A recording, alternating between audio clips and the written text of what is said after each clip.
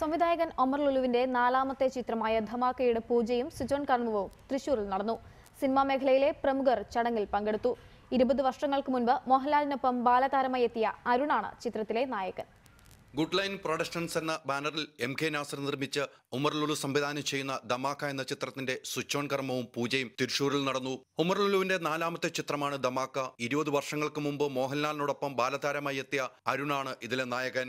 നായികയായി എത്തുന്നത് നിക്കി. ധർമ്മജനും ഹരീഷ് കണാരനും ശ്രദ്ധേയമായ വേഷമാണ് ചെയ്യുന്നത്. മുകേഷും ഉർവശിയും നാളുകൾക്ക് ശേഷം ഒന്നിക്കുന്ന ചിത്രമെന്ന പ്രത്യേകതയുമുണ്ട്. ചിത്രത്തിന്റെ സ്വിച്ച് ഓൺ കർമ്മം ഹരീഷ് കണാരനും ധർമ്മജനും ചേർന്ന് നിർവഹിച്ചു. ഭദ്രദീപം തെളിയിച്ചത് സിനിമാ മേഖലയിലെ പ്രമുഖ വ്യക്തികൾ. തന്റെ നാലാമത്തെ ചിത്രം മറ്റു ചിത്രങ്ങളെക്കാൾ വ്യത്യസ്തമായിരിക്കുമെന്ന് സംവിധായകൻ. ഒരുപാട് എനിക്ക് ഭയങ്കര പ്രിയപ്പെട്ട ഒരു ചിത്രമാണ്. കാരണം ഇപ്പോൾ എൻ്റെ 3 ചിത്രങ്ങളും വലിയ ആർട്ടിസ്റ്റ് ഒന്നുമില്ലാത്ത ചിത്രങ്ങളായിരുന്നു. അപ്പോൾ അതൊക്കെ ഇത്രയും സ്വീകരിച്ചൊരു വലിയ വിജയമാക്കി തന്ന പ്രേക്ഷകരോട് ആദ്യം നന്ദി പറയണു. ഇത് പിന്നെ സ്പെഷ്യലാന്ന് പറയാൻ കാരണം 20 വർഷമായിട്ട് ഫിലിമിൽ വന്നിട്ട് അരുൺ എന്ന് പറയുന്ന ഒരു നല്ല ആക്ടറിന് ആദ്യമായിട്ട് നമുക്കൊരു നായക വേഷം കൊടുക്കാൻ പറ്റി. അപ്പോൾ അതൊരു വലിയ അനുഗ്രഹമായിട്ട്. അപ്പോൾ അതിനെ നമ്മളെ സപ്പോർട്ട് ചെയ്ത പ്രൊഡ്യൂസറോടും ഒരുപാട് നന്ദി പറയുന്നു. നിങ്ങളുടെ എല്ലാവരുടെയും സപ്പോർട്ട് എല്ലാം വേണം. ഉമറുമായുള്ള കൂട്ടുകെട്ടിൽ തന്റെ പ്രൊഡക്ഷൻ കമ്പനിയിലെ 8ാമത്തെ ചിത്രമാണെന്ന് നിർമ്മാതാവ് പറഞ്ഞു. ഞങ്ങളുടെ ഗുഡ് ലൈൻ പ്രൊഡക്ഷൻസിന്റെ ഇത് 8ാമത്തെ ചിത്രമാണ്. ഡയറക്ടർ ശ്രീ ഒമർ ലുലുവിൻ്റെ 4ാമത്തെ ചിത്രമാണ്. പക്ഷേ ഞങ്ങളുമായിട്ട് ഒരു വലിയ പ്രതീക്ഷയിലാണ് ഞങ്ങൾ ഈ ചിത്രം ചെയ്യുന്നത്.